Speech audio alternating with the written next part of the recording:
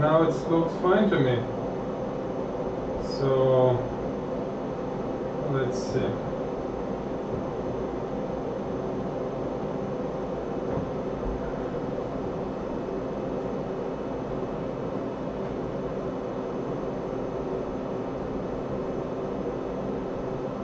Okay, looks alright to me.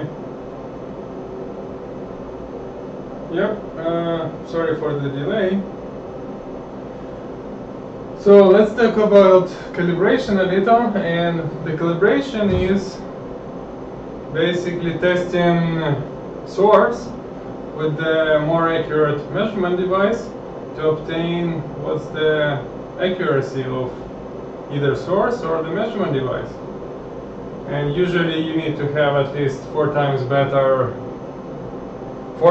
or even more better accuracy of your reference device compared to the device under test. So that's why I prepared stack of instruments here, which we'll be playing today. And the star of the show is this Fluke 5700A. It's multifunction calibrator, capable to calibrate the instruments up to 7.5, 8.5 digit meters. And as a reference standards, we'll use 23458A, this one and this one. And my 10 volt generator will be HP 3245A, this guy.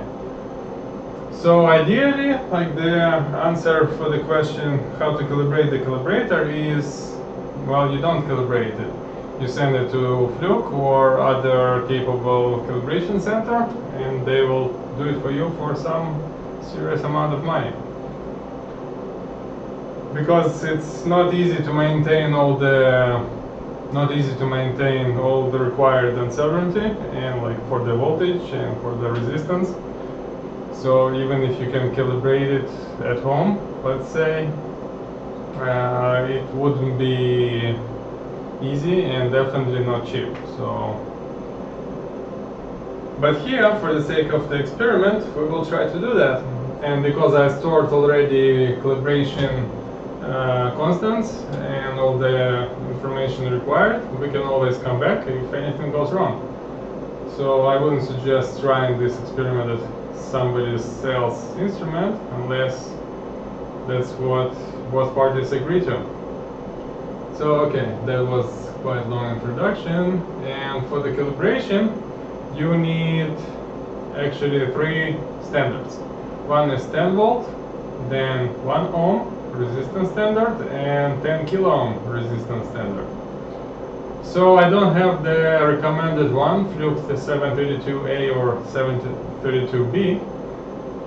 So we'll be using this generator and measure its output with my HP meters, which are calibrated. So we'll use this alternative way to get 10 volt. All we need to do is to have it stable enough 10 volt for like 10 minutes or so while the calibration procedure is running, and we don't care after that. And for the resistance standard, I'll use prototype Fluke SL 935, which is this guy right on top. It have 1 ohm and 10 kilo ohm, and nice and stable. So I already measured and get some base values of it. That's what we will use. So let's set the instruments and see what we get.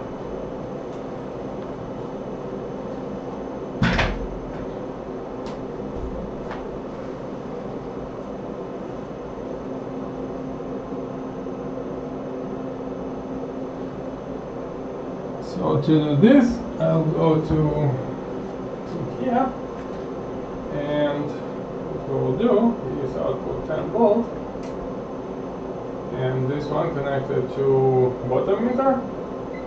So I'll just set 10 volt, fixed range, set MPLC 100, set maximum resolution, and turn output on. So I already calibrated both of these meters and tested them. So they very close. Actually, this is well within spec, even 24-hour spec. So you don't really need to calibrate anything, but we'll do it anyways for the sake of this video. And you can see 10 kilo ohm I measured by the top meter. So this is the same value I expected before. And to obtain the best accuracy, we will need to run automatic calibration of both of the HP meters. So I'll turn the output off, set ACAL all, and this guy.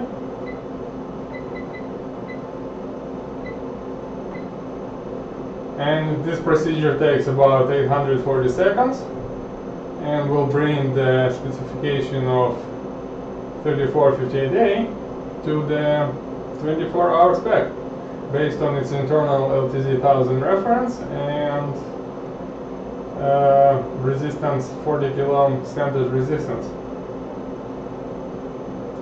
So on the top here you can see my WaveTech 4920, which is measuring 2 volts output from the generator. This is the signal required for Keithley 2001-2002 calibration, but we don't need it now, so what we can do is connect this probe.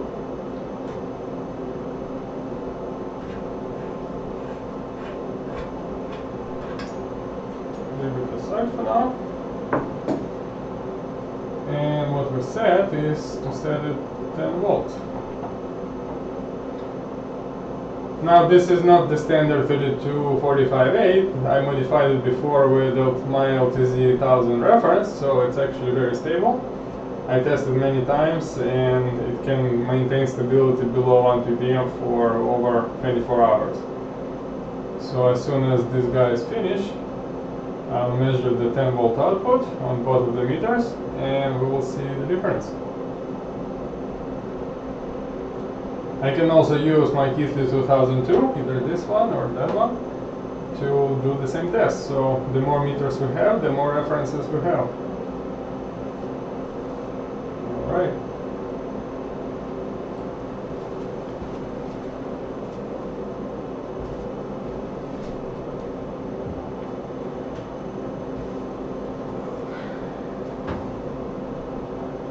And the ambient temperature is 24°C. This is a relatively small room, so I have the air conditioner permanently turned on whole day and temperature stabilized, so everything nice.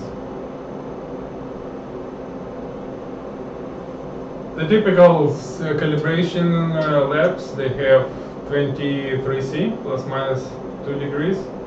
And more strict labs have plus minus 1 degrees.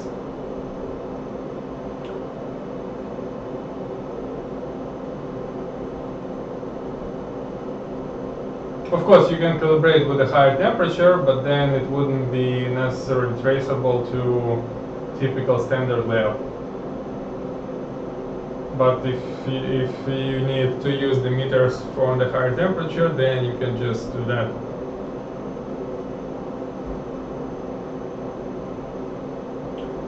Yes, Fluke 5700A does ask about the calibration temperature.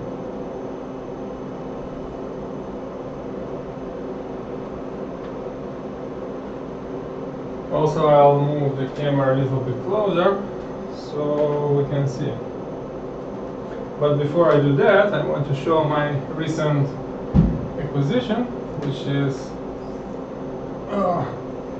this nice set. So I bought all 3 volumes. So I showed this on the EV blog already, and these are really nice books. They are not light. And basically this is the collection of all the application notes and design notes from Linear Tech, edited by Bob Dobkin. He is the CTO of Linear Technology, and Jim Williams, analog guru, which was working many years in Linear Tech. So it's have all the original stuff, all the goodies, all the pictures, photos, schematic diagrams, real nice. So if somebody really want to dig into the analog design and find a lot of practical analog circuits and design ideas, then I highly recommend. Of course, you can download all of these application notes online from Linear Tech site. So many engineers, I'm sure, already familiar with content presented in here. So just a nice collection to have, and I'm happy with this purchase.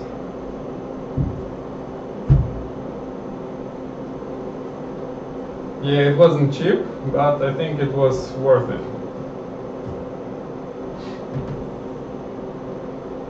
Alright.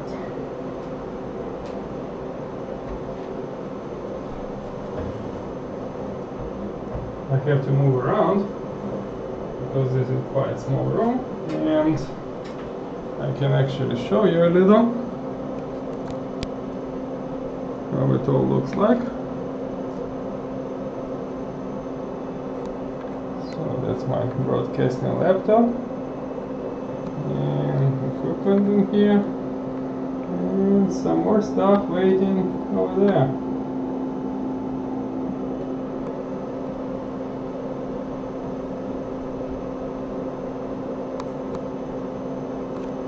So I think I'll move camera a little bit closer to the instruments so you can see all the messages and everything what's happening.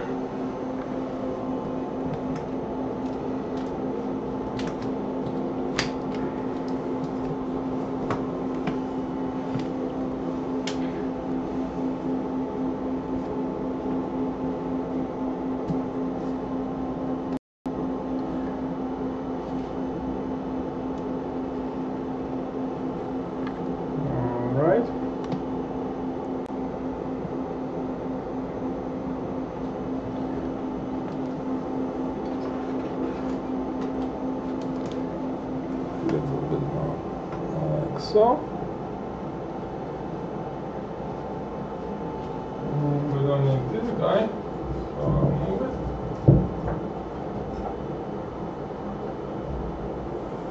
Also, it's not the best idea to stack the instruments like that because they will hit each other up and will affect your calibration. Okay, I think this is fairly straight. Now, this 5700 doesn't have wideband option, so we'll not go into detail of calibrating that. However, I can show what is the wideband option looks like.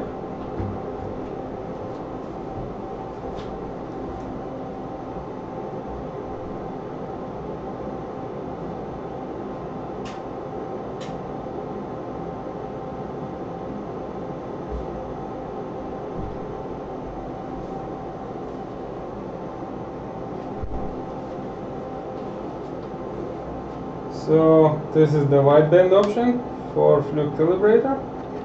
It consists of the two boards. One is with all the filters. This is oscillator assembly. It's fully shielded. And this is oscillator controller. And your wideband output connects to port in here. It's SMB port. I bought this set of boards from eBay, and they have some issue, so they will wait for their own time.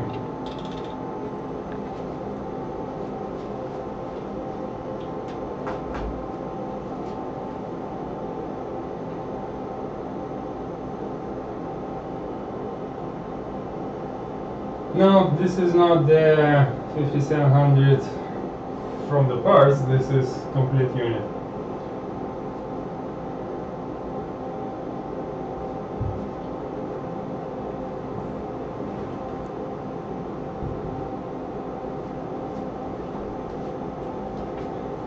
That project will take a while, so I don't think we will see much about it for maybe a month or so. So we'll see about that. Okay, I'll put this boards aside. Also, I have connected the thermistor output of the flux resistor standard, so I can show you. Currently it's 64 kilo, so that's about 35-36 degrees. This is the internal temperature of the resistance standard. And also what I wanted to try, if we'll have extra time, that we can try to calibrate this guy. This is my Keithley 182M. It's a sensitive voltmeter, but it's actually a predecessor to the Keithley 2182A nanovoltmeter. So it has the lowest range 3 millivolts. And for calibration it just needs a calibrator which can output stable 3 volts, 3 volts, 30 volts, 300 millivolts, 30 millivolts and 3 millivolts. So I think we are capable to calibrate this guy. I'm not sure if we'll do it in this video or in the next one, so we'll see. As of the video setup, I plan to leave like this room as it is, and we'll be using it for the live streaming and all the fun stuff. I'll be getting better microphone setup, so the sound will be much better. And also I plan to get HDMI capture card so I can get the video stream directly from my DSLR. So I expect the quality will be much better once I do that.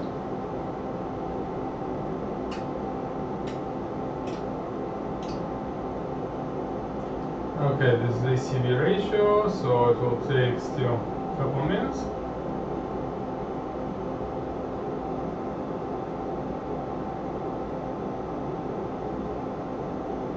You can see the digits, red digits on each instrument.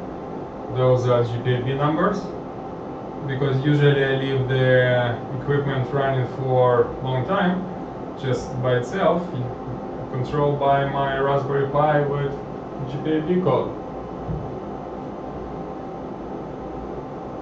I just finished the calibration test on one of my meters, and I can show you how that looks, how the report looks like. Just if you give me a second to find it.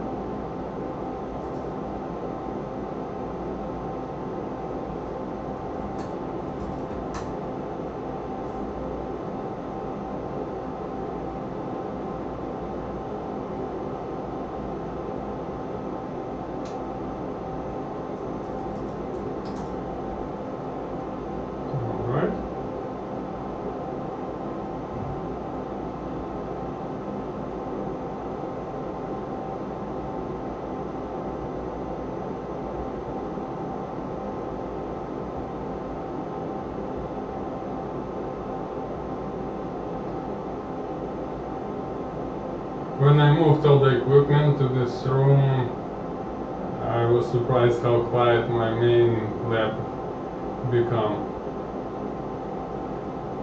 This is all the noisy equipment. Alright, so let's see. Get this.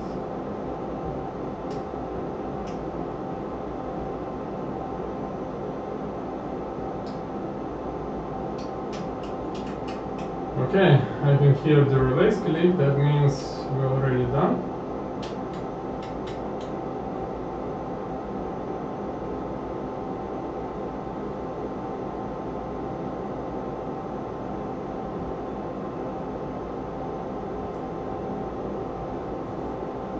So what we will do is measure our 10 volts now.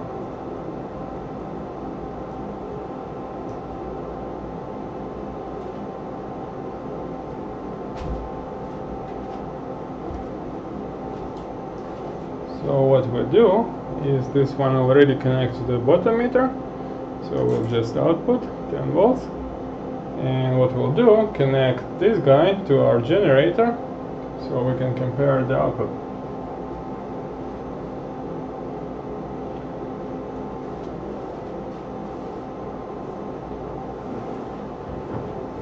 And for that I'll have to disconnect the resistance standard.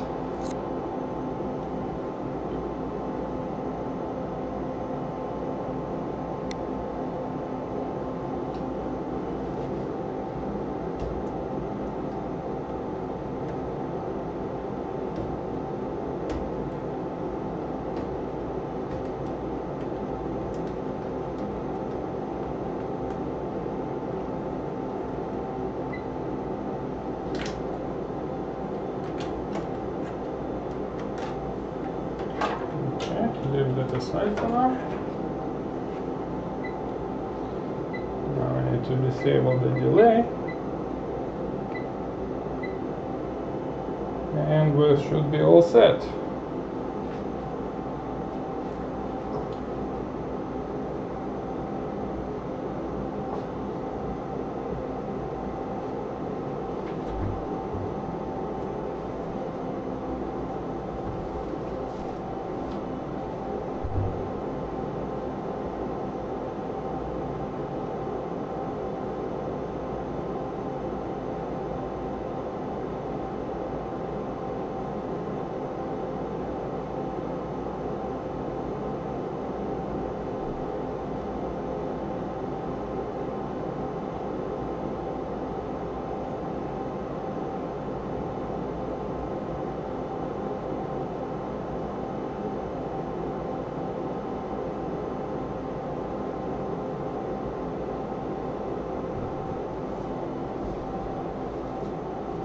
Okay, also because generator using BNC output, you have to use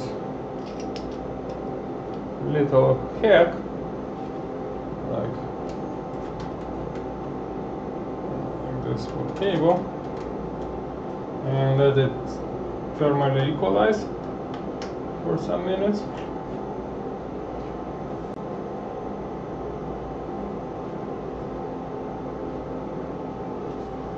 Get one extra digit.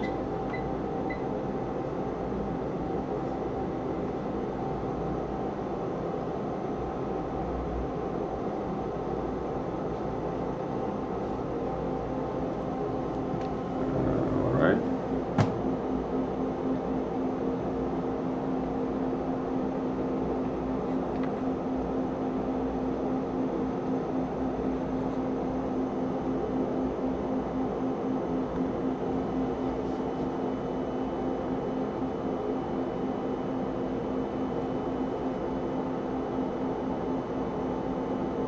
Yes, well, eventually I might just add two extra binding posts in here. There are actually holes in the plastic panel, because the plastic panel is exactly the same one as used in the DMM. But I'll have to schedule that for the next time. So you can see it's fairly close to 10 volts, so we can just tweak the output a little. Let's say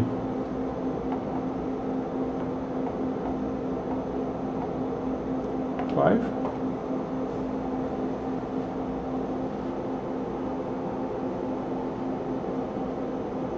It's not necessarily important, because we can use even 999.5 to whatever it was value for the calibration purposes, but it's just nice to have. So yeah, maybe I'll leave as it is.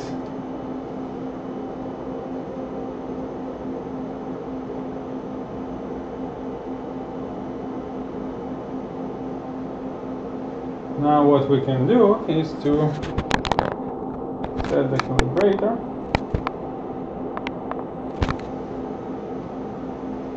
So you can remember, see we have almost ideal 10 volts, So we want to make sure that it stays that way.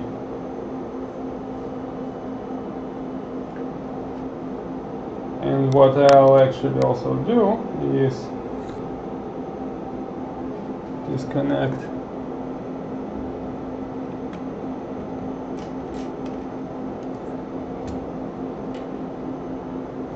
so this is this meter cable, nice gold plated cable. It's Belden made by Belden, and the model number is 8 something something. Let me check. 8719. This is the same cable which Fluke used for the 5440 test cables. So we're following almost the same as original Fluke design is using.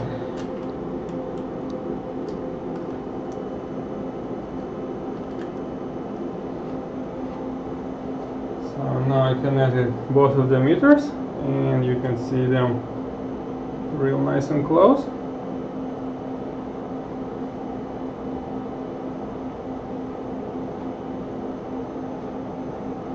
You can also go ahead and connect my Keithley meter, that guy on the top.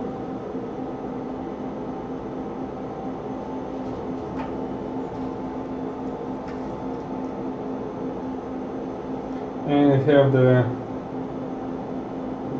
shrouded banana jacks.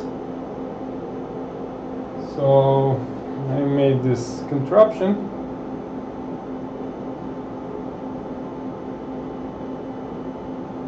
with the same Belden cable. One side is copper spade lugs for the binding post, and one side is gold plated banana. So let's plug it in.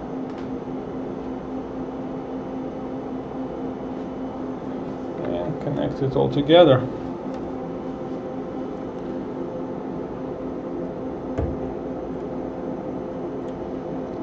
Disconnect this guy.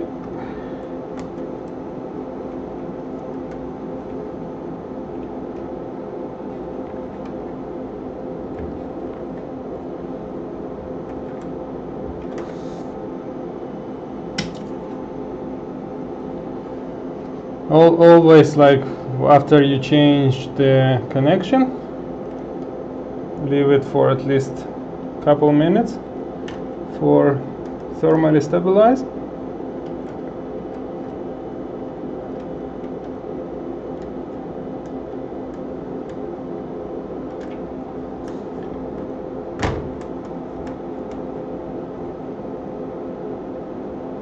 And I'm trying to avoid touching connectors because the contamination of the surfaces can make some measurement errors.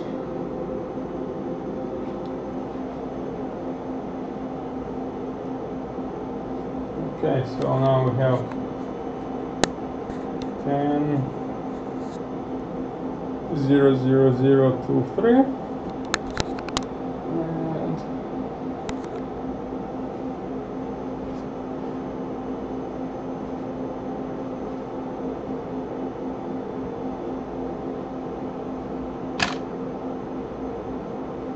That was the camera, because I'm actually recording this in parallel.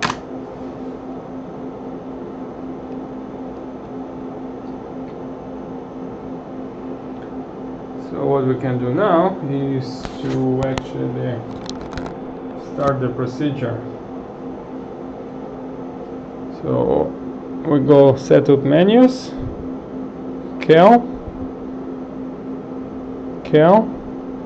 calibration. Now the instrument is asking us, please enter present ambient air temperature in degrees Celsius. So that's what we will do. 24 C.0, enter, and now we need to connect 10 volt reference for calibration and enter exact value which we measure. So what we can do is we take average between this one and this one, so that would be 10 5 zeros, about maybe 20 microvolts or so, 2 microvolts. Yeah, this is 1 millivolt, 1 microvolt, and that's hundreds of the nanovolt.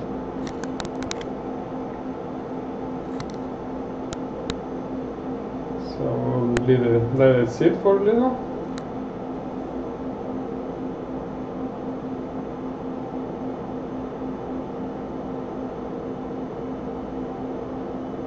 And now we can just connect to the calibrator.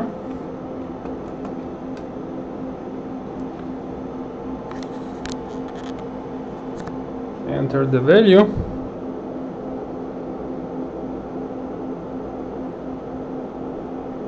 I'll enter 25 maybe. I cannot do that, so it will be just 20. And let it stabilize for a couple minutes.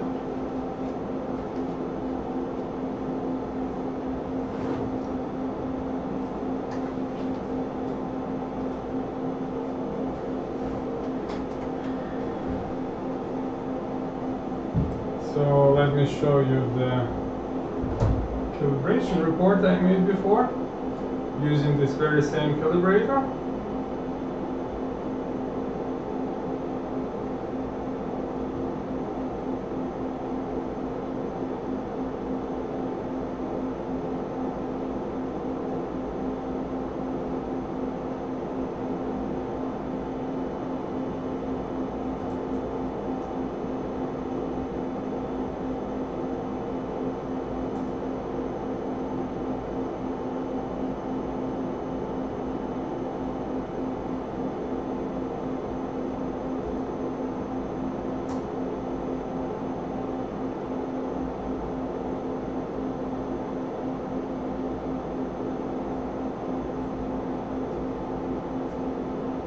Give me a second.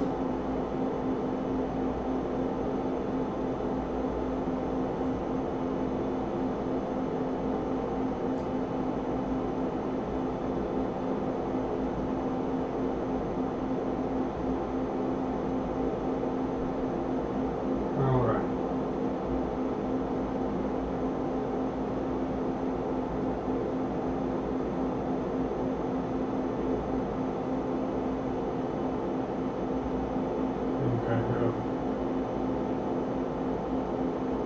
Oops. Let me try this guy. So what we can see here is the calibration report which I ran 23rd May with the high ambient temperature, and I was using both meters and this Fluke 5700A. So you can see my test program captures all the main constants in different settings, calibration dates, and also it captures the test meter information which is under test. So this is HP3458A procedure, calibration date, DUT internal temperature, self-test result, firmware version, 7 volt reference voltage, 40 kilo ohm reference, and yeah, a few other constants. And also it does the calibration constants dump, comes the destruction overloads, and here's the actual test. So you can see the DCV test. First we test the short to make sure it's alright, then we test DCV voltage. So it tests both 0.1 volt, negative 0.1 volt, which is full scale for 0.1 scale, and then 1 volt range. testing both 10% and 100% scale, testing 10 volts, 100 volts, 1000 volts, and this is 24-hour specification test, so we have just only question about 1 volt, which is likely just was measurement error specific to the setup because it doubled the spec.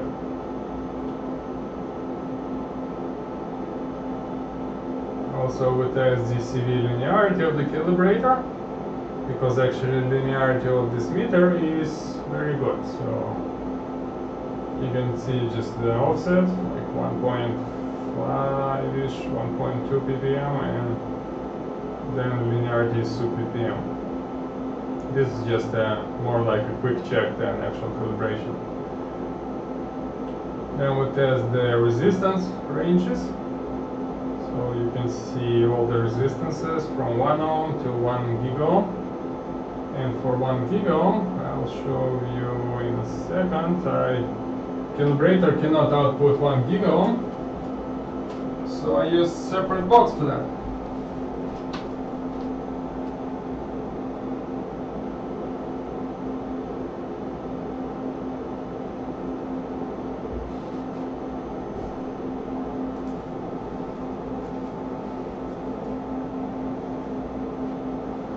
So here is one gigaohm standard I used.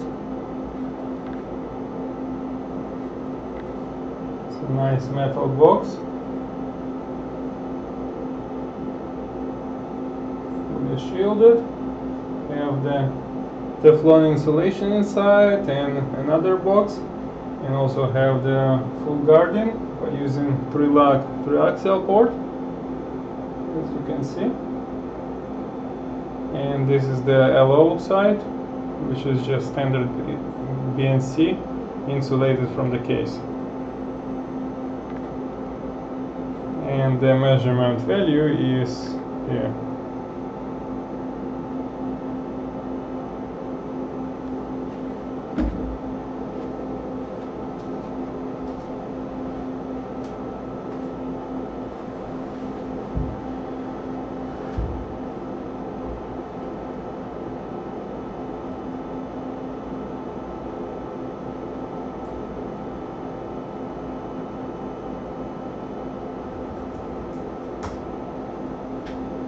Alright, now we can actually start the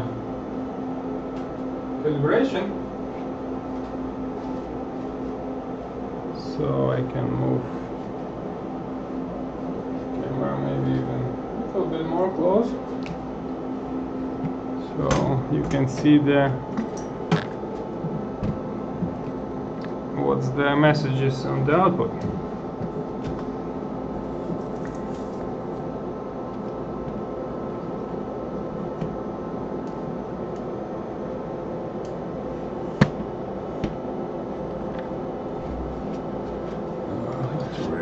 This stuff in here.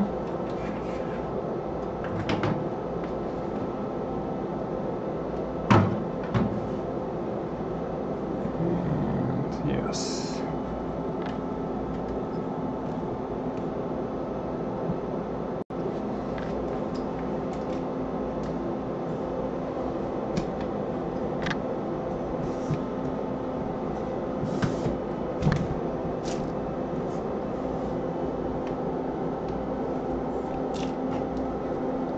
The display is a little bit dim on the calibrator, so sorry about that.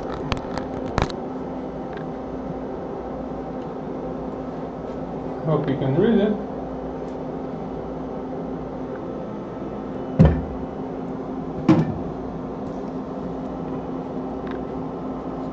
Yep, I think this is good now.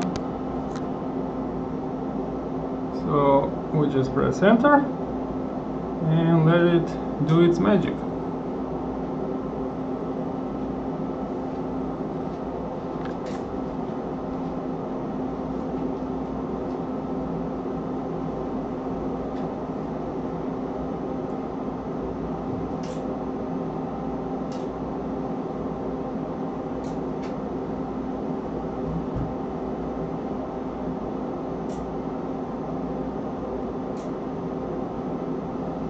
Takes about 5 to 10 minutes. I don't exactly remember the time.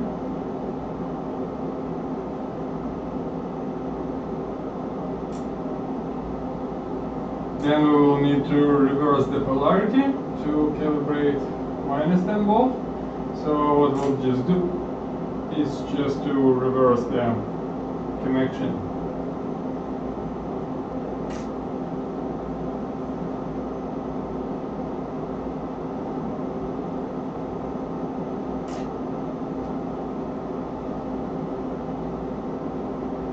I think I can show the calibration procedure from the manual for those who are not familiar with this.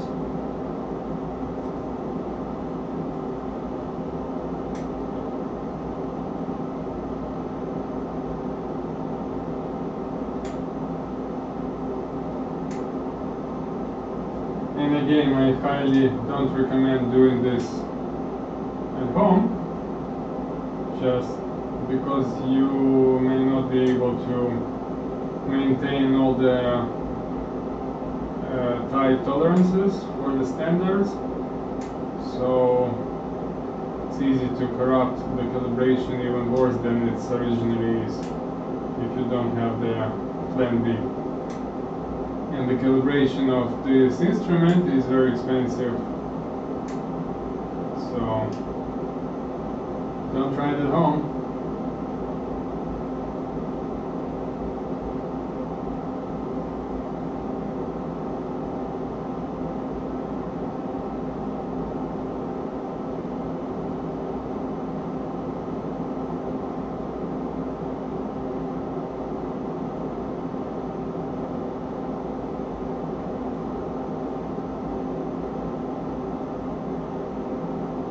Okay, so as you can see, there is no reference change.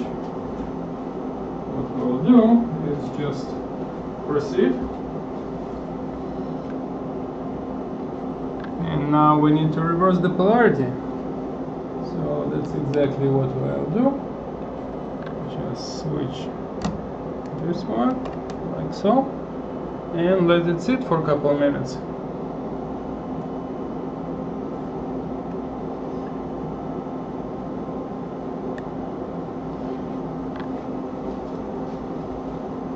You don't want it to sit too long, because then the output may change a little bit and that will be reflected as an error. This test is quite sensitive.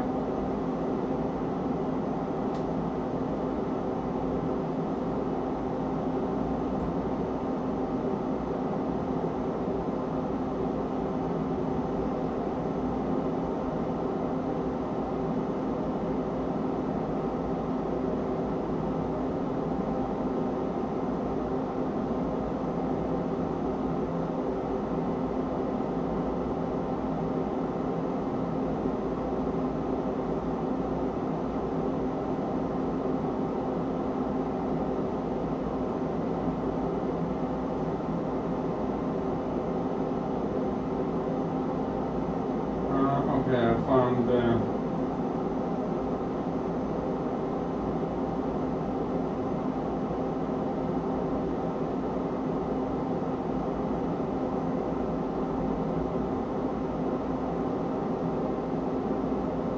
looking at the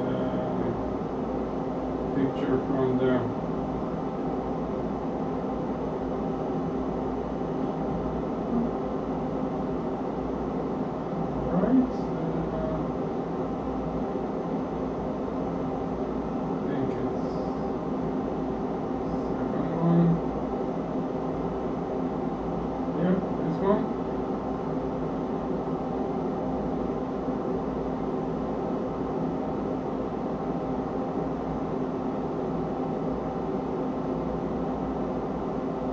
So here is the actual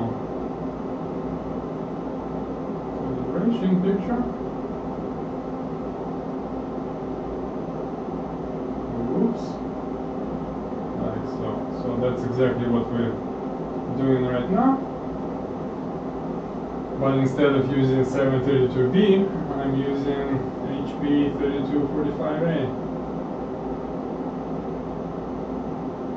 So okay, I think we let it sit long enough, and let's continue.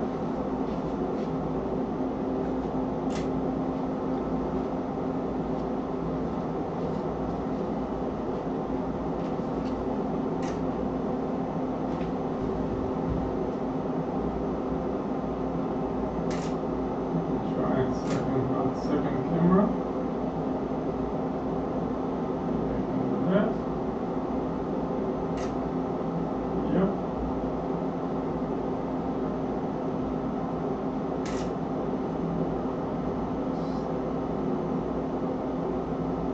Oops. Maybe somewhere in here.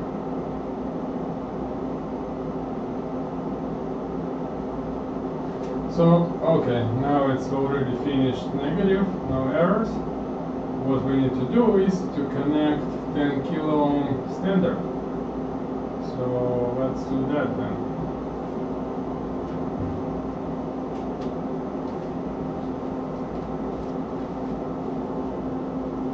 So first we need to let me see the screen. Connect the guy all the way up, which is right over there, this guy, and it's already have this black 4 terminal connection. Yep, that's it. So now we need to connect this cable to the calibrator.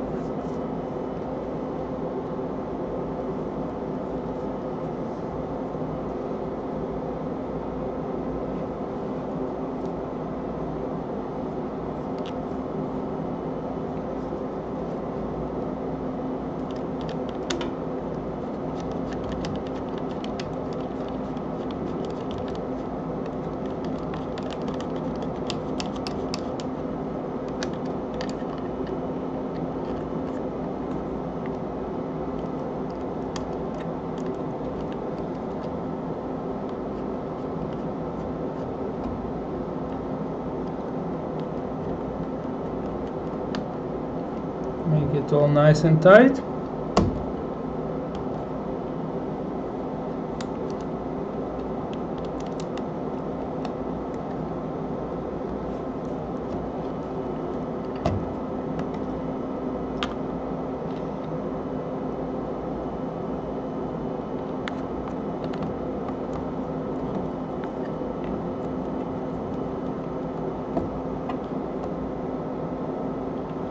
And the last one.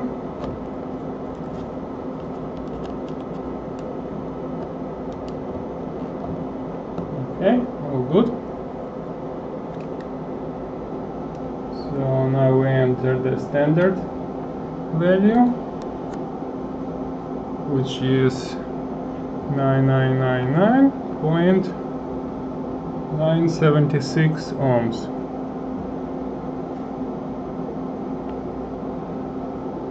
Okay, let's stabilize for a couple moments.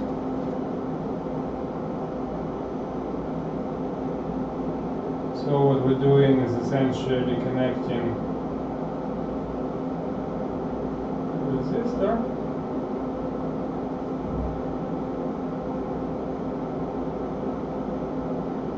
like so. So that's exactly what is happening.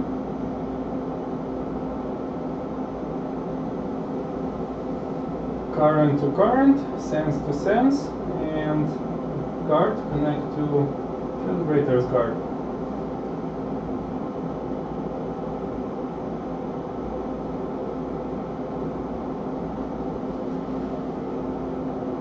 Press enter.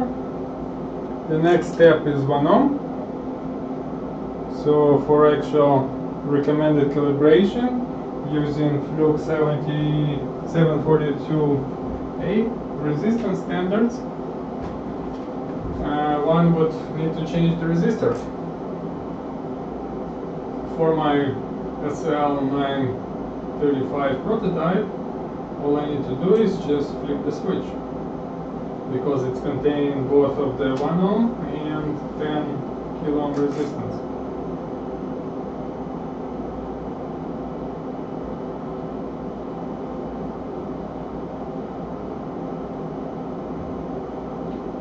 Alright, I'll try my best to share more projects.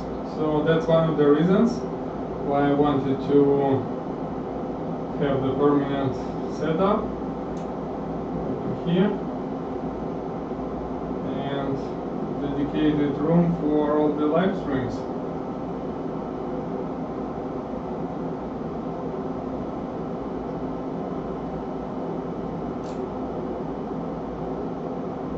Also, if you have any questions, then just feel free to ask. I'll be happy to answer them.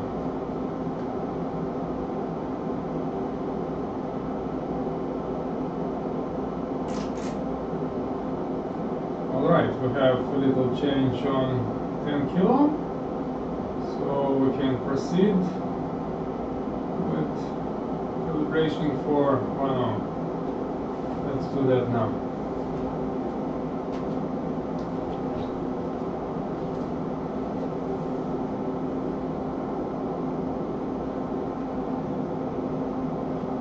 Now I change the switch for what I need to do is to flip this one like so. Now it's set to 1 ohm, and I actually have the values right in here, so that's what I'll enter.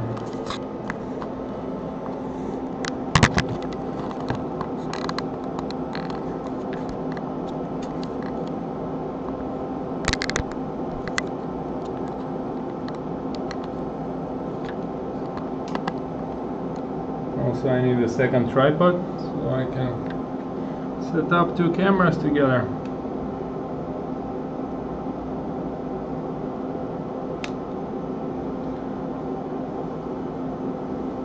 Okay. 1.000056 ohms. This is my 1 ohm.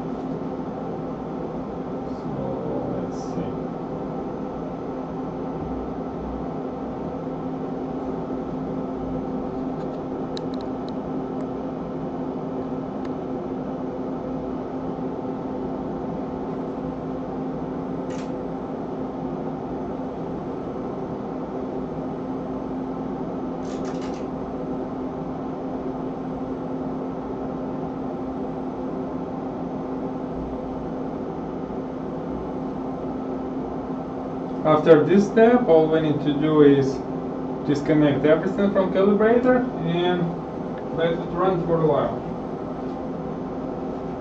Because currently all these 3 steps was to obtain the transfer from external 10 volt reference, 1 ohm and 10 kilo ohm into internal calibrator references, which are 6.5 and 13 volts LT-FLU based reference in the deck board, and also 10 kilo ohm and 90 kilo ohm reference resistors on the own calibration board. And then calibrator, using its internal ADC, will measure all the internal functions and resistors and current source outputs to those 3 standards. That's why 5700 series calibrators are so useful in metrology applications, as they allow simple calibration but maintain the performance and stability by using this artifact calibration procedure. Very similar to HP3458A multimeters, but a little bit different way how it all works. Nevertheless, both of the functions in both DMM and calibrator allow to bring the specifications to 24 hours back at basically any time of instrument life, as soon as those reference standards are still stable.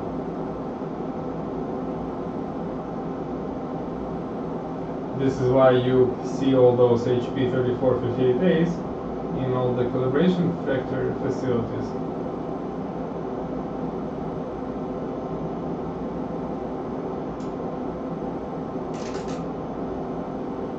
Okay, we have just 1 ppm, minus 1 ppm on the 1.0 and minus 2.4 on 1.9. It's about right. So we can proceed now.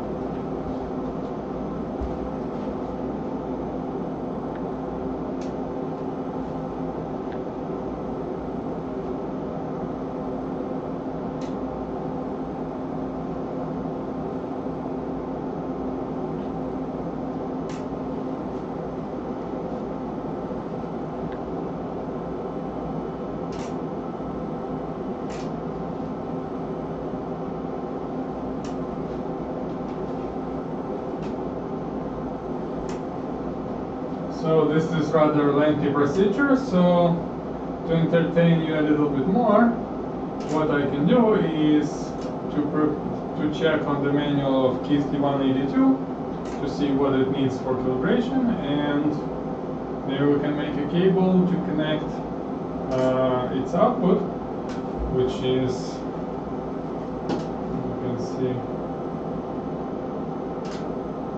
this Canon type big looking connector. So what we can do is prepare the cable so we can connect it to calibrator to do the calibration.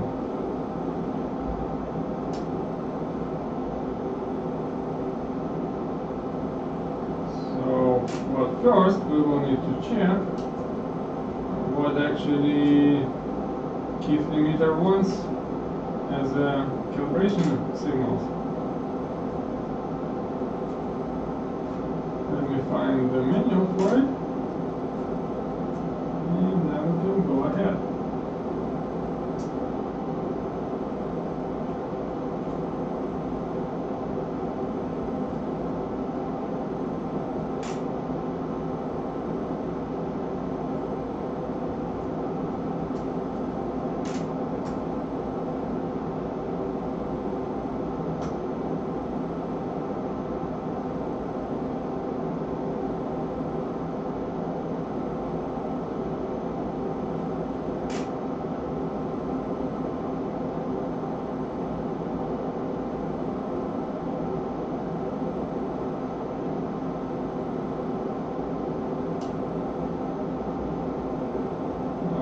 So here's the menu.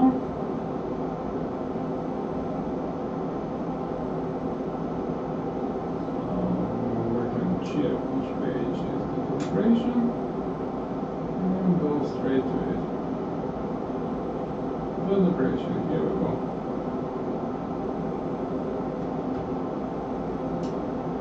Recommended test equipment, Datron 4708.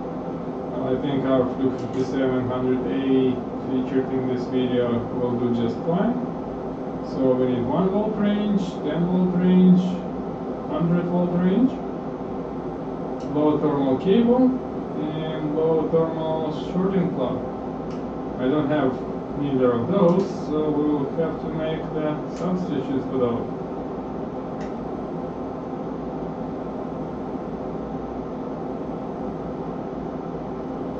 Here is the depicted calibration. So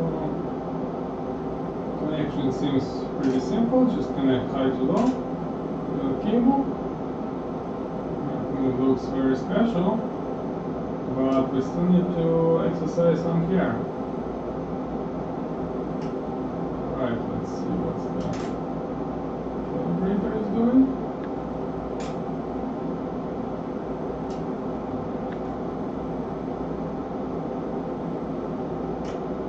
It's doing just fine.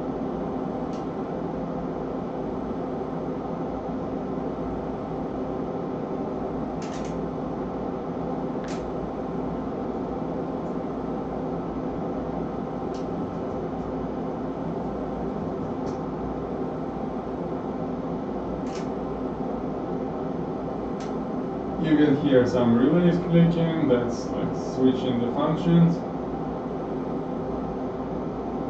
Yes, that is correct. You need 10 volt, 10 kilo ohm, 1 ohm for 5700, 5720, and I think 5730 as well, the latest one. And only 10 volt and 10 kilo ohm for 3458.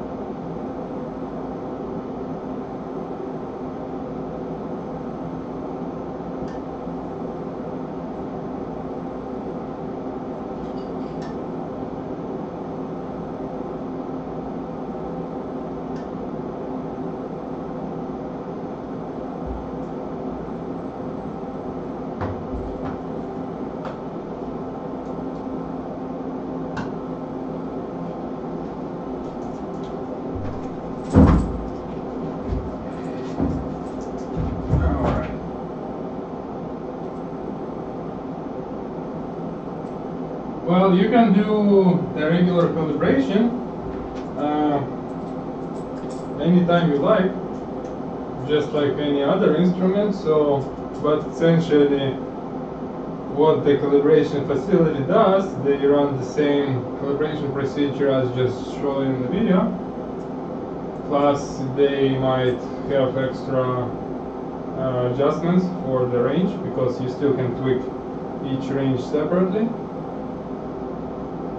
So yeah. But some of the customers, they will actually select to perform long calibration by using the standards such as Flux 732B, 742A, and just send the standards for calibration to obtain better uncertainty.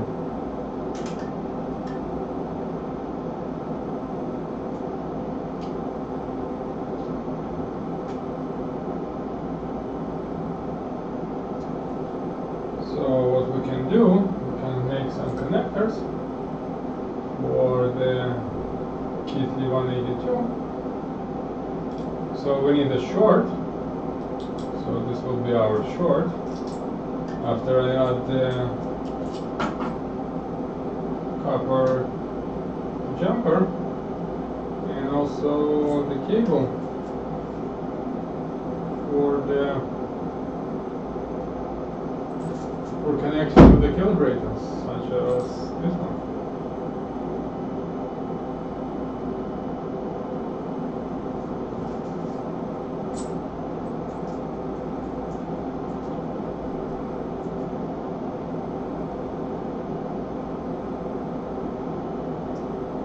Also, like if calibrator is used as just a stable signal source, then you don't really need to calibrate it even. You can use, for example, if it's just a current source, you can use GMM to obtain your required level and just program the same value into calibrator. It doesn't matter if it if it's not absolutely accurate. All you need is relative stability. This is common, for example, for bridge sensor measurements and characterization. So there you go.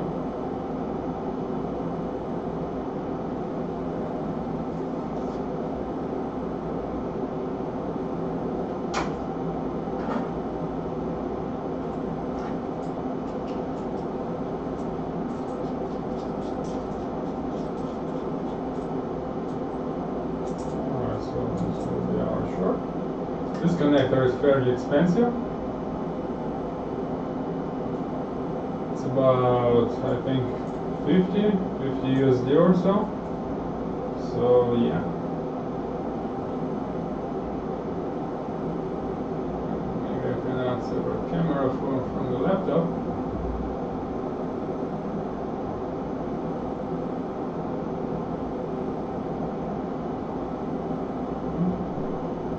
Like I cannot do that. Alright.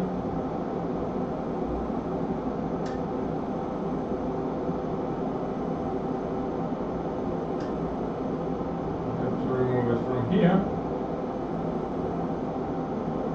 And add it here.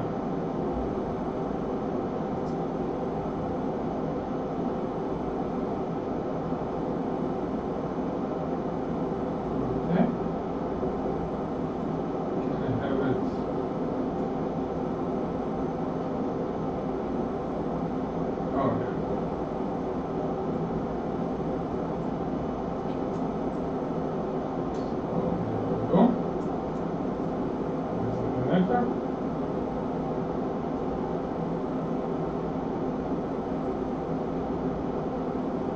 This is the military version of it,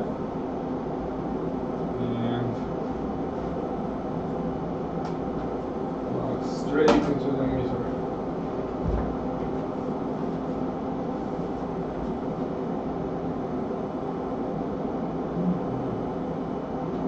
This networking connector.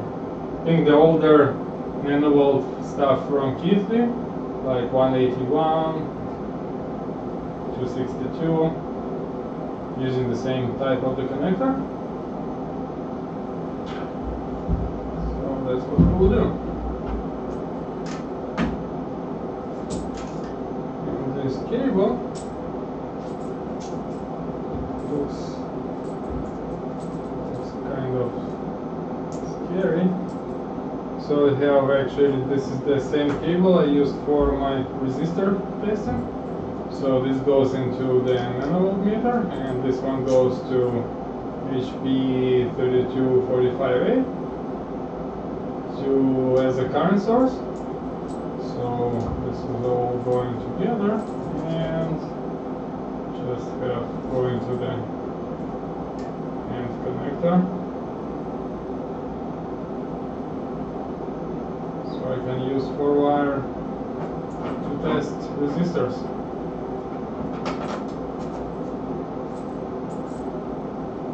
So for the sake of the measurement, I think I can just use this too and ignore the rest. So all I need to do is just to prepare the short. So let's see what the calibrator is still doing while I'll go and solder the connector.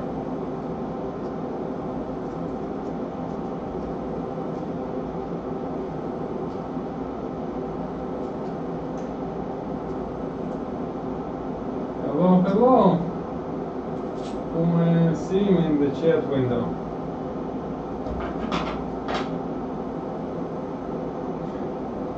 I have to do the connector soldering in the other room, so it will be off camera.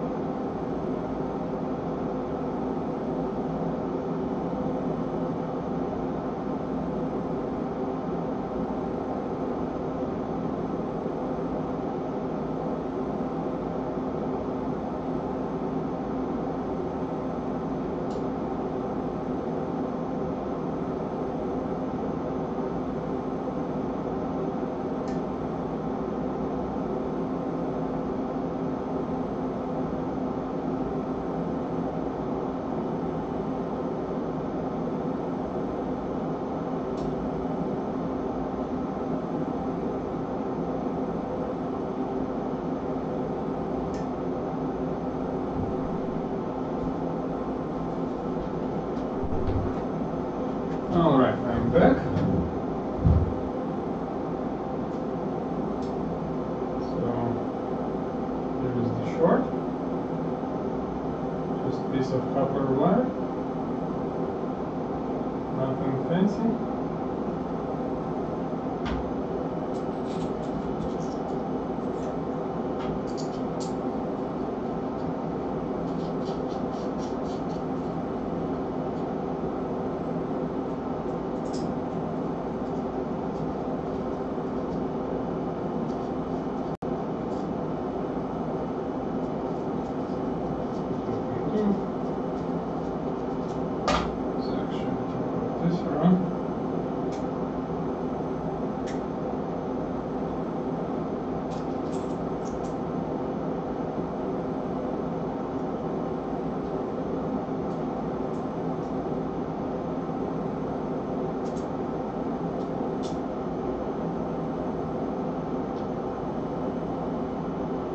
Many of the calibrator related documents I show on my website in the 5700 repair article, so you can surely go there and check for more information.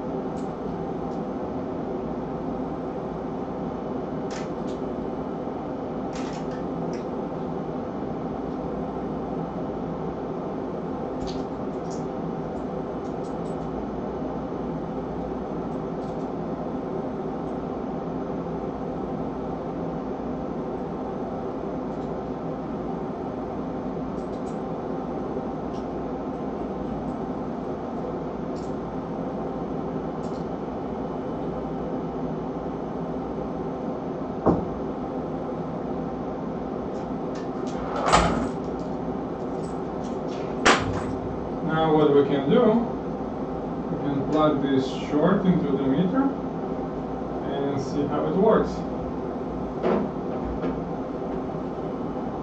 So this is a little bit difficult to do it on camera. I guess you can get the idea.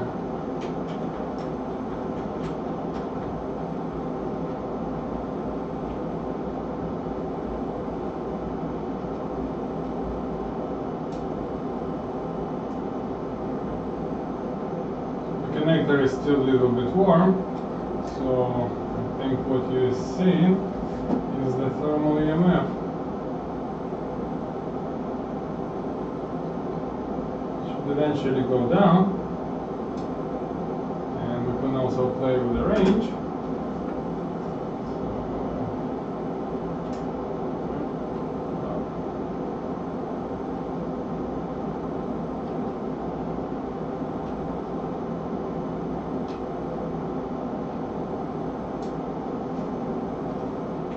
So I'll let this guy sit for a while.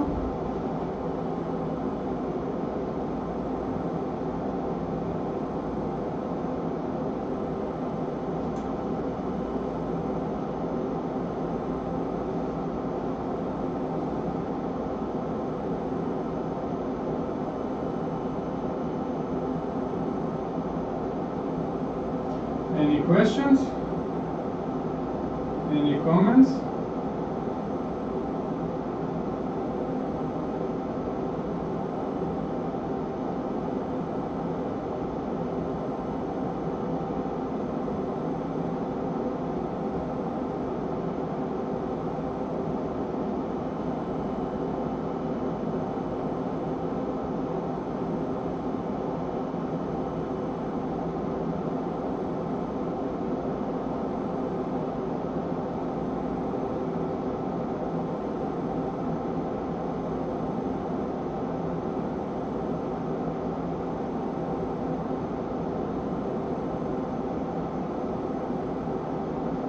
Yes, indeed it's possible to have the thermocouple effect, so that's basically what I said.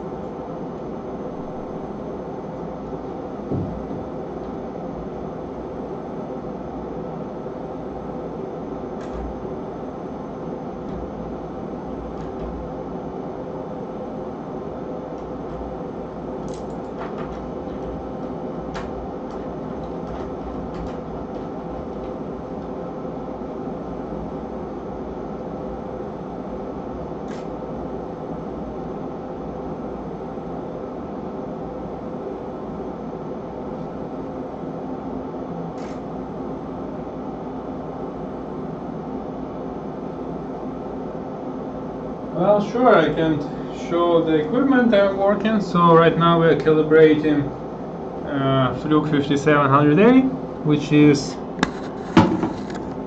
metrology grade multifunction calibrator.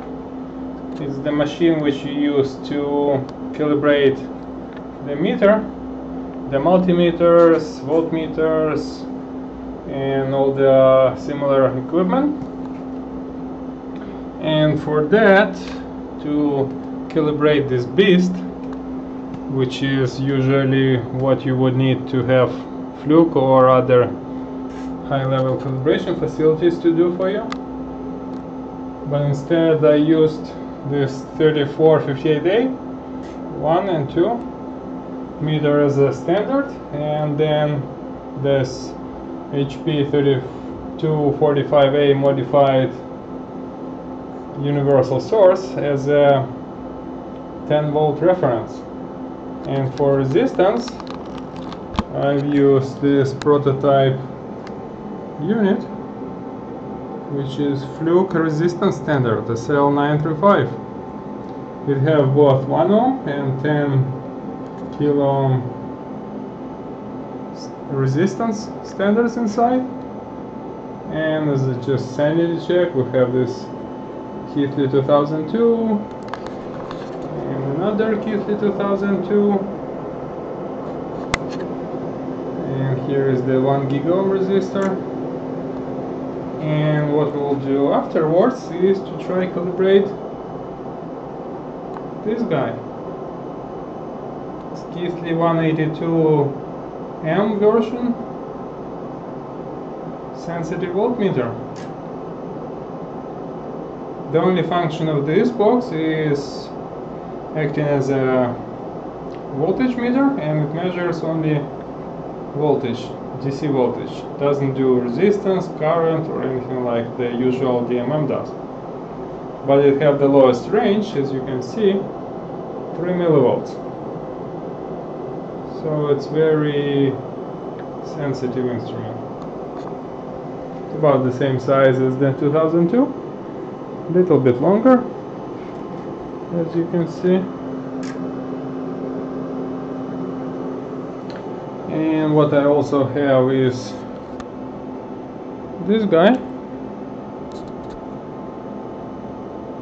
which is AC voltage measurement standard. So this is essentially a voltmeter, but only for AC.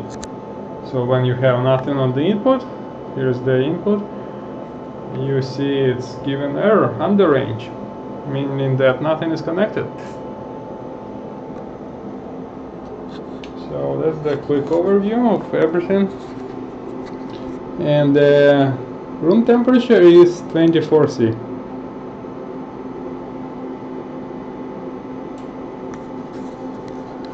And some other equipment we have right in there. Just stash of the Keithleys.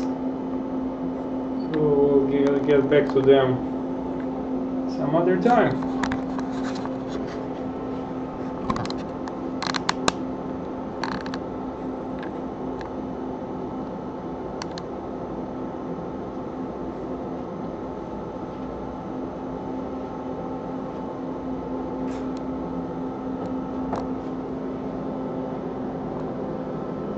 Let me get this back into where it was.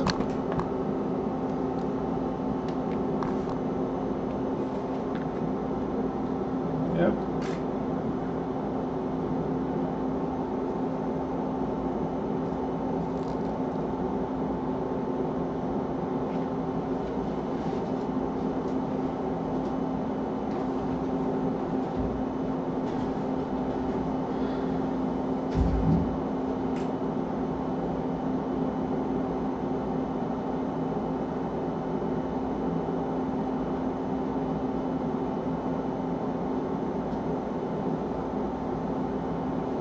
Well, the firmware team spends definitely a lot of time in optimizing and making the firmware, but I don't think it's that difficult.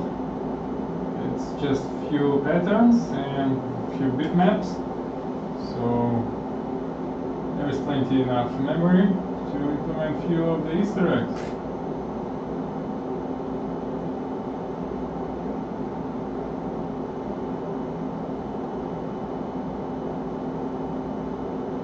At least to have some fun for the calibration engineers who are working with these instruments all day long.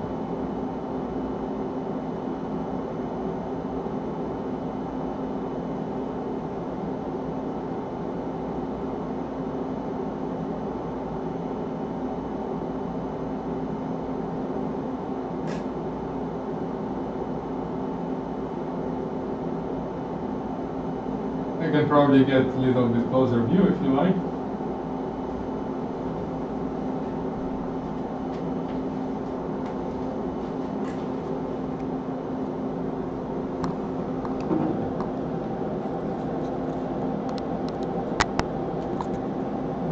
something like this. Maybe I can turn off even the light.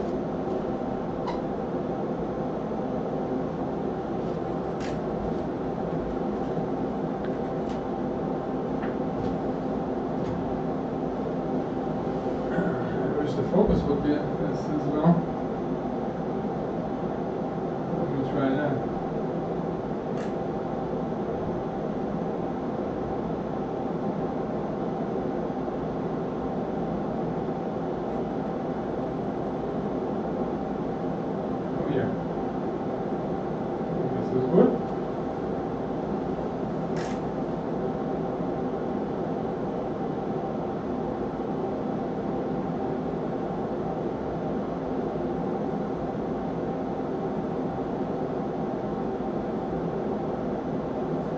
So as you can see, it takes quite a bit of time. So imagine you need to calibrate many of them, like some test facility or something. So you would have many calibrators running in parallel instead of having just one bench and running one test, waiting it to finish and testing again.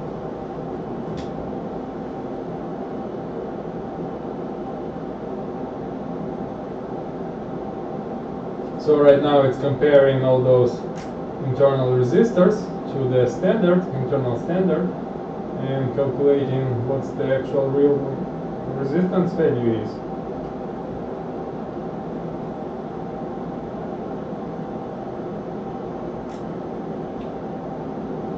I think probably maybe not 100 hours, but yeah. Definitely any firmware change on these mature instruments would need a lot of testing. You don't want to sell the instrument for $40,000 and then explain to customer that, oh, sorry, we made a bug in the firmware, so we need another month or even worse, need to return the instrument back to the service facility to fix the bug. It's just not worth that.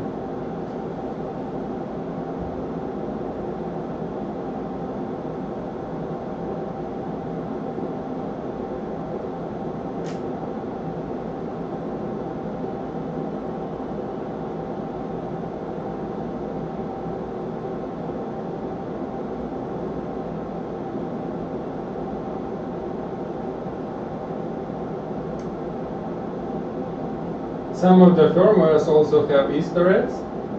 For example, I can show you one from the kit in 2002.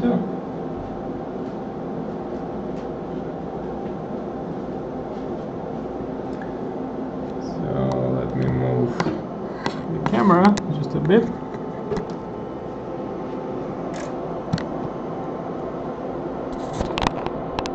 So this is 2002. So what we can do is first we need to adjust the focus, I think.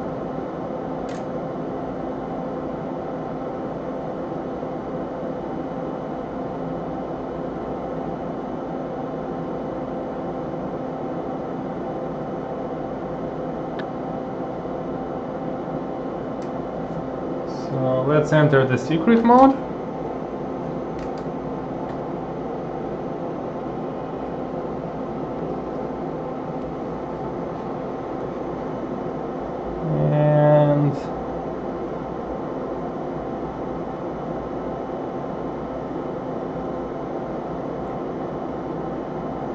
See the hidden messages menu, and then we have HP killer 3458A, then 2000 kind of kills it. Well, as we know today, that didn't quite happen.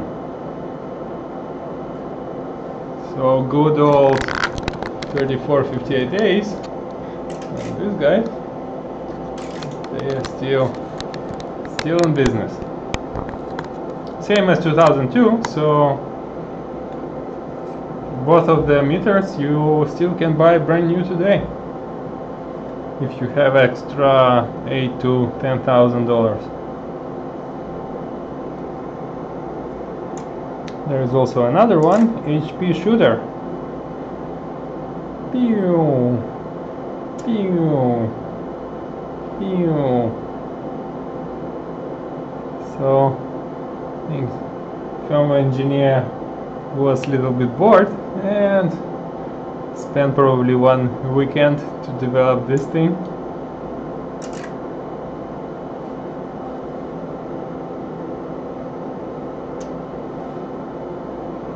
And also, of course, you can see all the other stuff.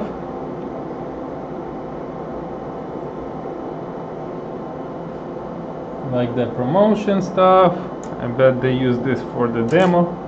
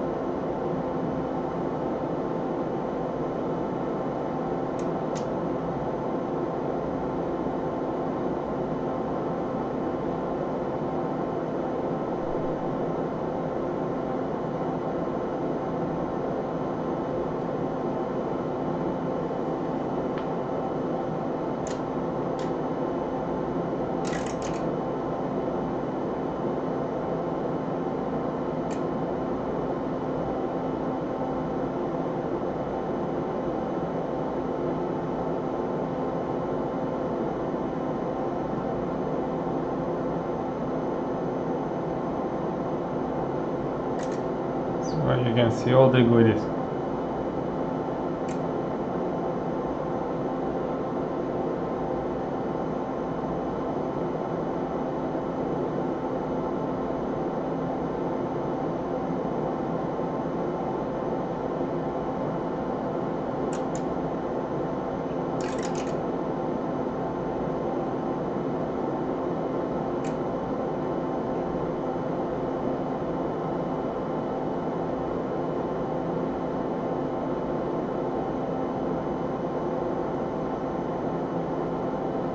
That's it.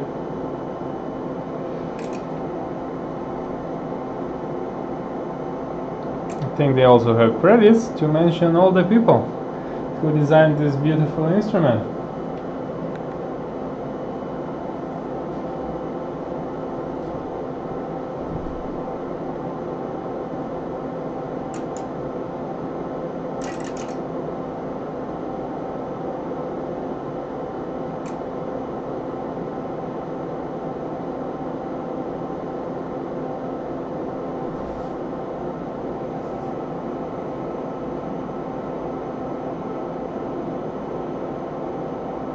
And you can see the constants, even adjust them.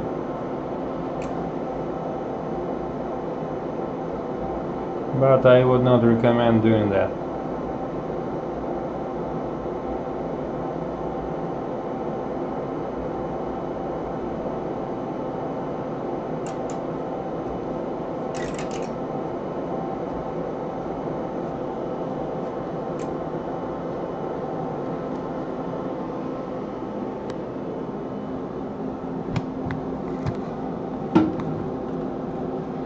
And this guy is still calibrating.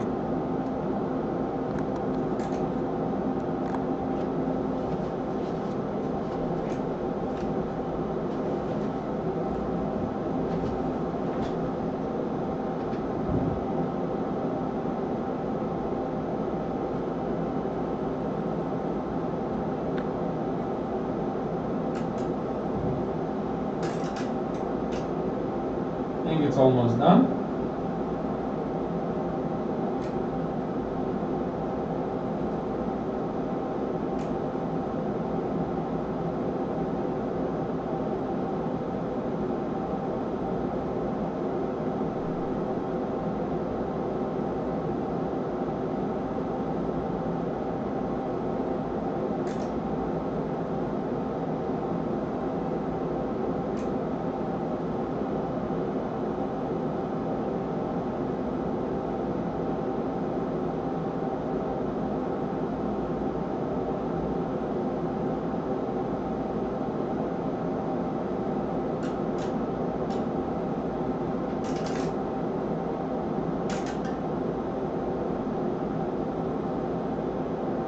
calibrating the AC current right now.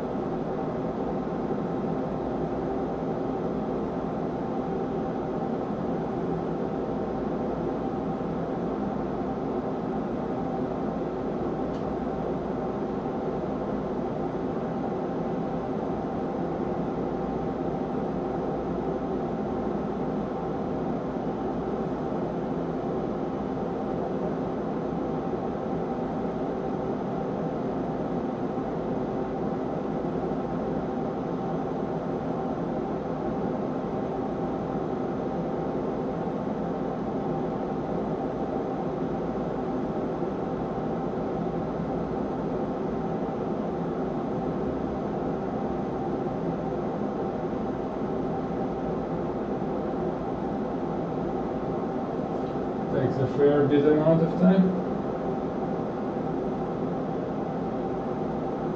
It's also not easy to measure these low currents, like 200 microamps with some serious kilohertz frequencies.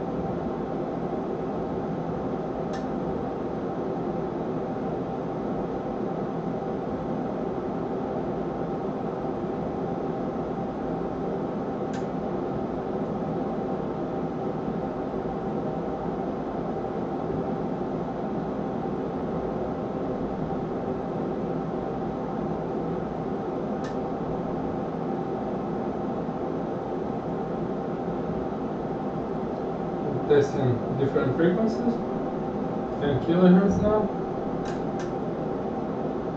and warming up next range.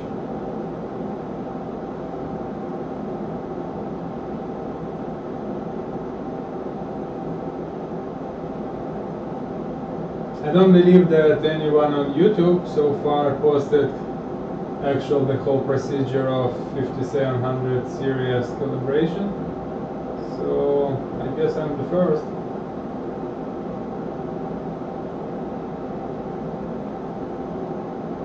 I'm sure the metrology people will cringe on my procedure. Anyway, this will be interesting.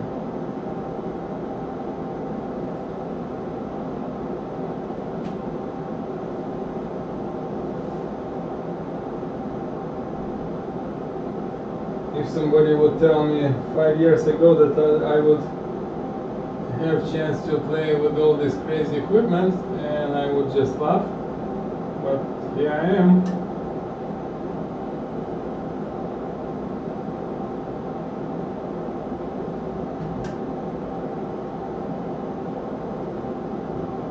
That's what happened when I bought the first KT 2001 7.5 digit meter, broken from eBay about 9 years ago, I guess, and tried to learn about analog design, which went into that unit, and how to actually fix it, how to test, and then eventually how to calibrate. So that's all that's unit fault, and I think I still have it. Of course, right now it's fixed and actually calibrated, so I'm about to actually start selling all my 2001s. So I have 4 units, and one is already actually have a wire, so I'll have to sell 3 more. So I can use the extra resources for future experiments.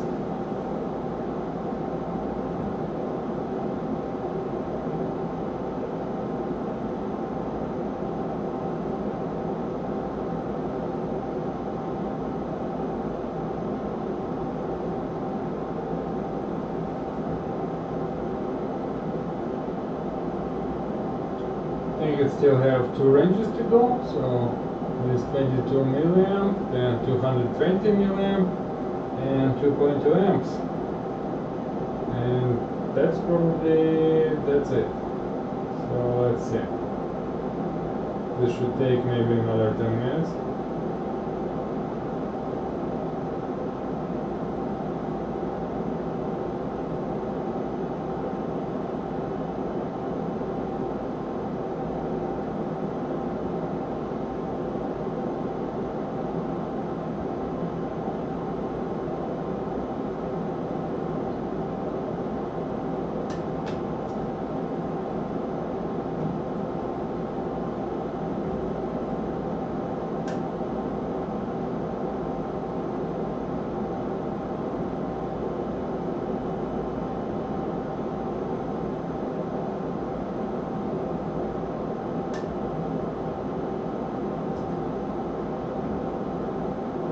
You guys a little bit quiet in the chat.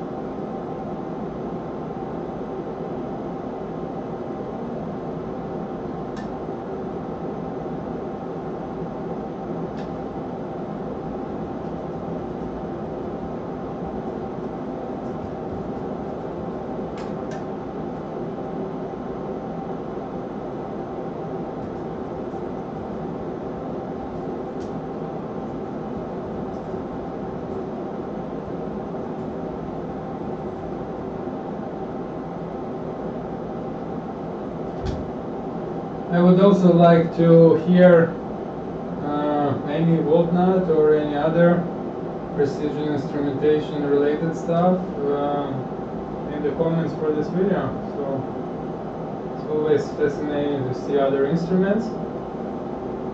And yeah.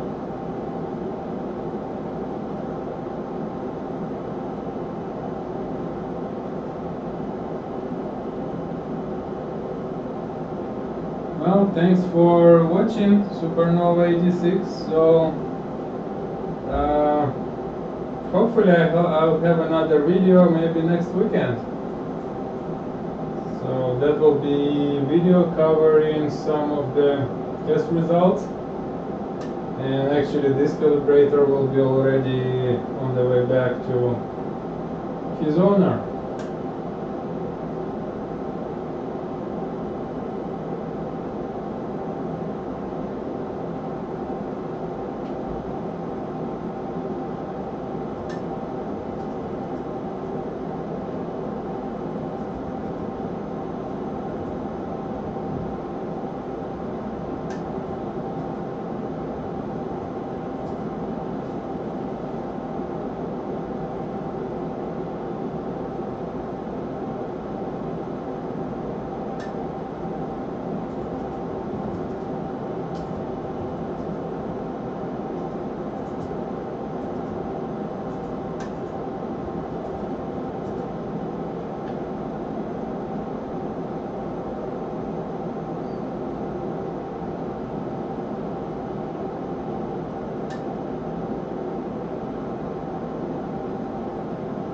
No, I don't think there will be any extra test information on the LTC references. It's interesting because I keep getting emails and messages that like, oh, like we want to buy the reference. Like, but okay, so the largest change was 27% of 1100 volts spec. That's interesting. And yeah, that's it. Now you either can ignore the calibration procedure data, or you can store values into EEPROM, and that's it. That's the procedure. So Since everything went fine, we can store the values.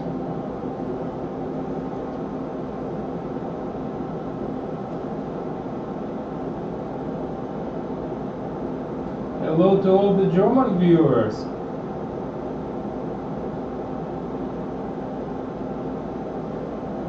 Well, once you have it assembled and stabilized for a couple hundred hours, then sure, I can help you test it.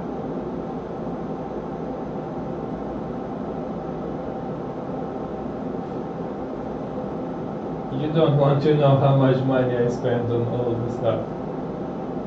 The calibrator is not mine, it's here for service and testing, so it will be back next week.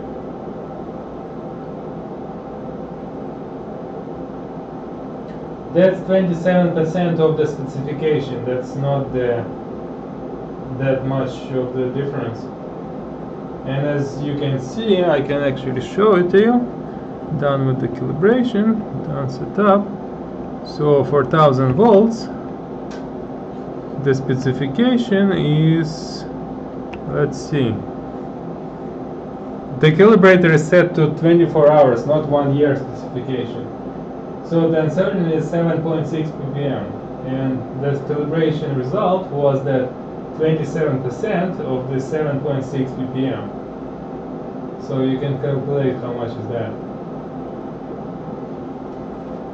And indeed we can test this by connecting it back to our HP meters. Just in a moment. Let me get the camera adjusted.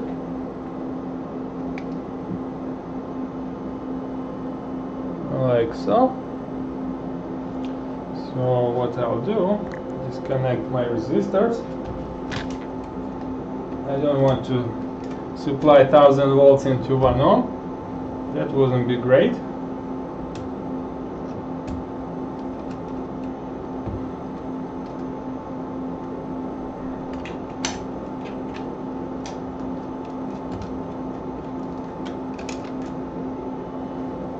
So what we can do instead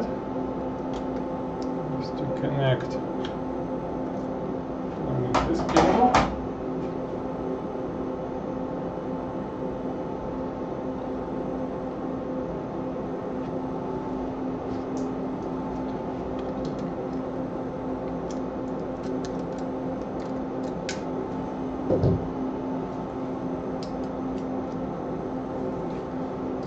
So what I'm doing right now, connecting this meter and this meter to the calibrator output.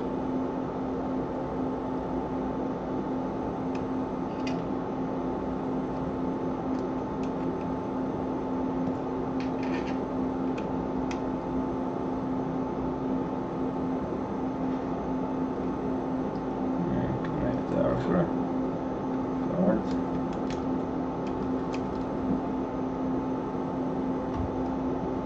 So now we can output 1000 volts.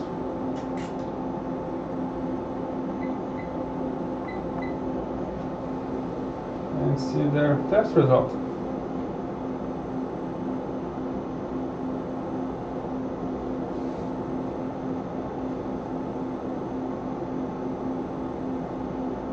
So that's about what?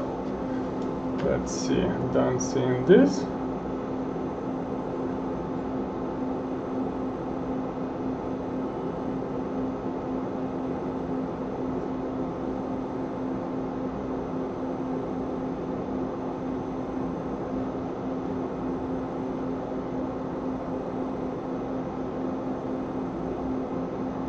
Well, according to both of these two meters,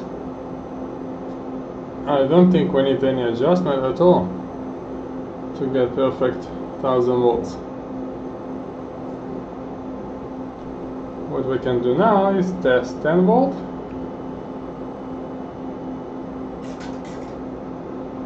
Go down, go down.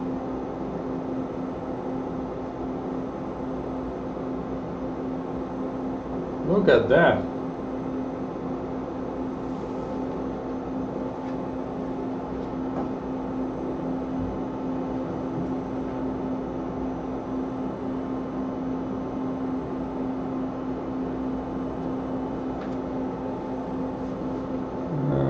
can get the camera a little bit closer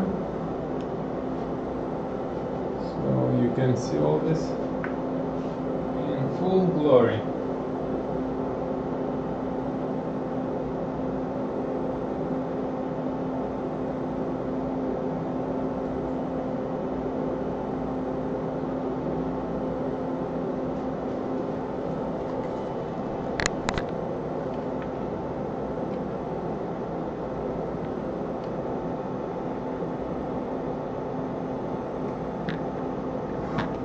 Maybe not that close.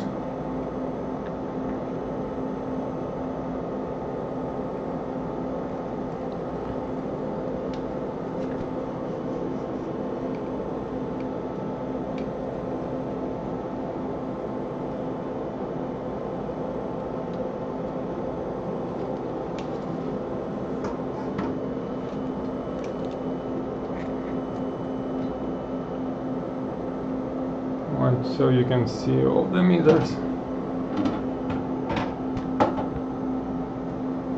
Oh yeah, this is good. Let's test 1 volt.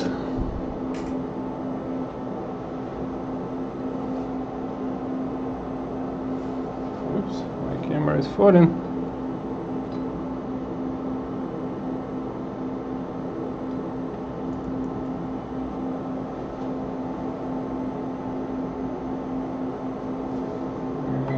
Down scale.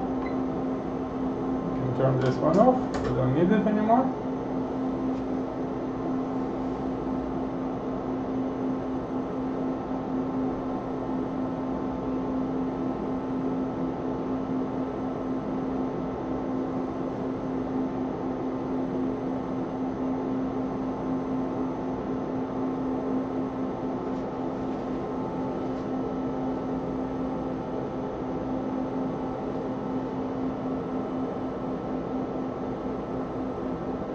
What we can also try is to test 10 kilo ohm resistor. So I need to connect this extra sense wire, because what we want for best accuracy is 4-wire connection.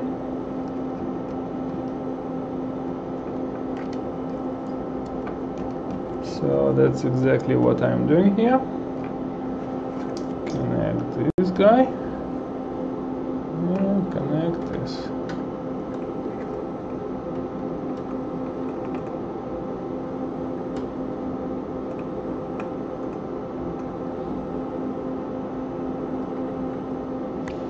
So now we switch to 4-wire mode, output 10 kilo ohm, and operate, and configure the meter, offset compensation enable, set the delay 3 seconds, and make sure we have 100 NPLC for the best accuracy. Now this test takes a while. So it's about 13 seconds for one sample.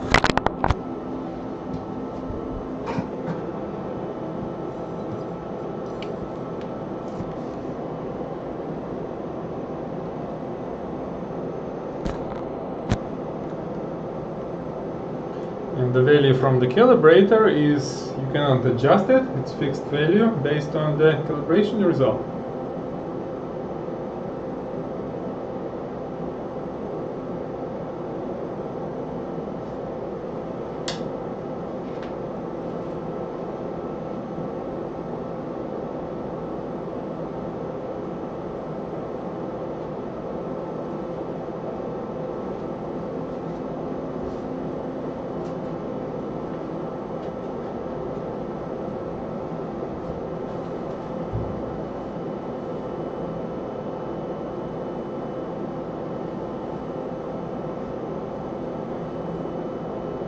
And yes, Team Mikalev is right, so that's why many actually Cal labs prefer 3458A to any other instrument. Even own Fluke 8508 which is that meter have a little bit better specification and accuracy than 3458A, but because it's difficult in calibration, it's less preferred option usually. Because essentially your 3458A or 5700A is as stable and as good as your used reference standard, because you can run this calibration even every day if you like to.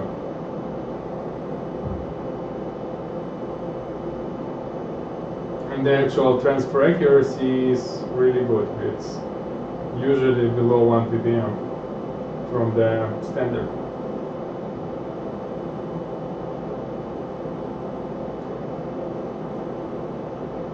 So we got the first measurement, which is very close, not exact, but very close. So we can actually use the calibrator display to show what's the difference. I think the second sample will be a little bit better. So I'll just turn it just a little.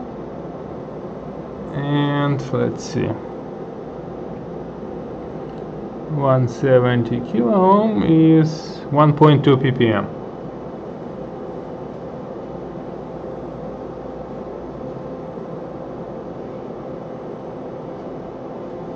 $169 is 1.1 ppm.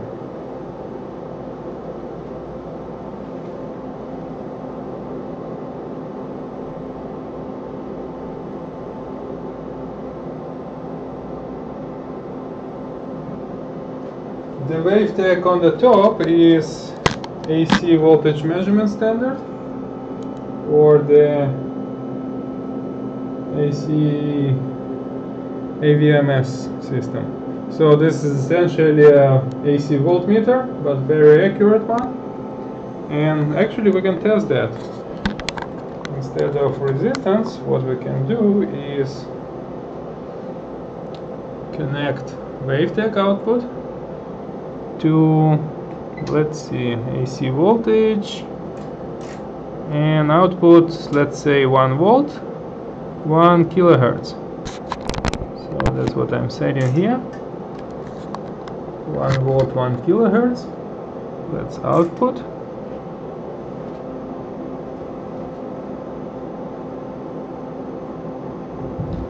So that's pretty close to 1 volt.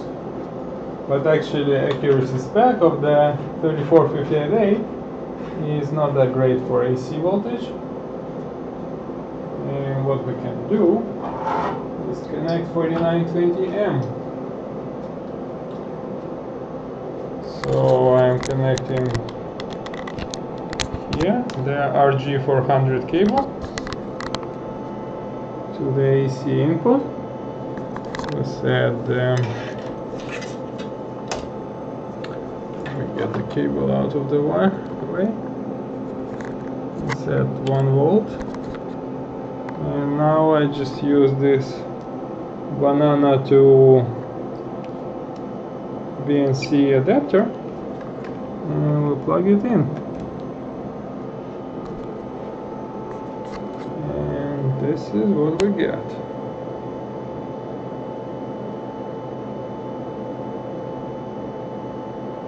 So that's 1, 6 zeros, 4,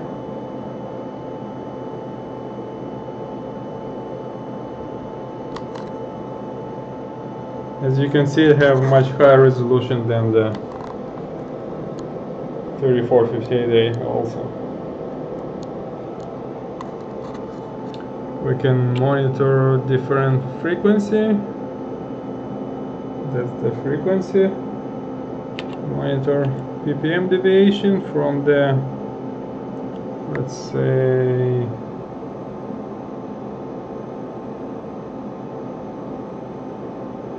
yeah, from this value.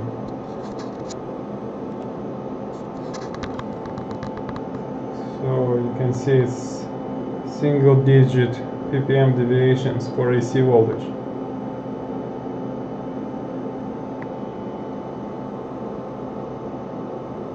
And also this Datron or WaveTech can measure up to 1000 volts, so we can output, let's say, 10 volts.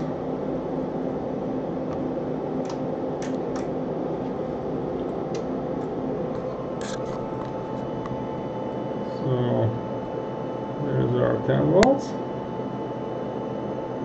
slowly stabilizing.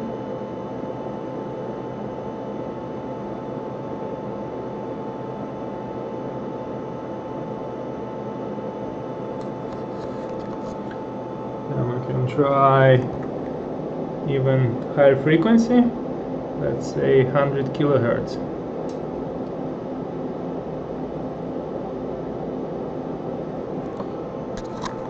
So there is our 100 kilohertz.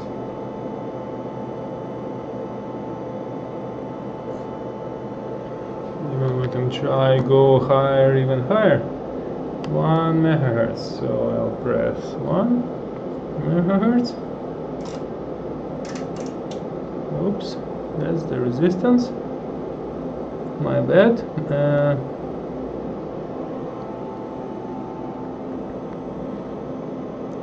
10 volt. 10 volt, 1 megahertz.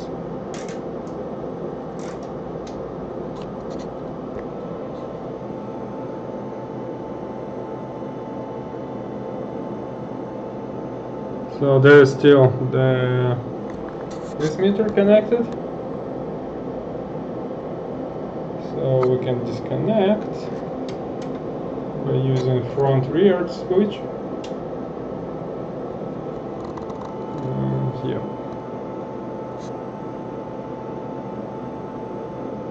And we can monitor the frequency. 1 meg.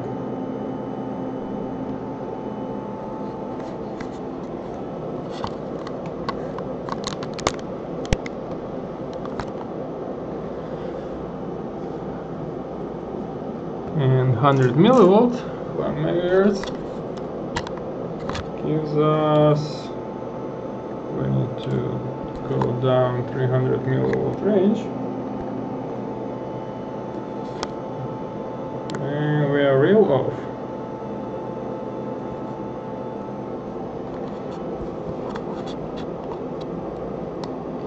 So measuring these high frequencies is not easy, especially when the signal is low and you have all these adapters and cables.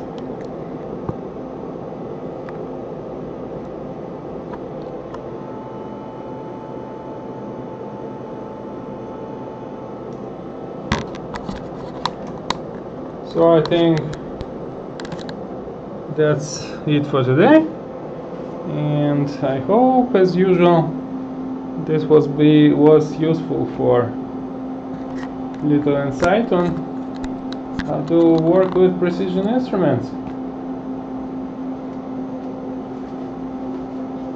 So if you have any ideas or comments or questions, then let me know, and I'll be glad to dedicate new episodes for the next time. Thanks for watching.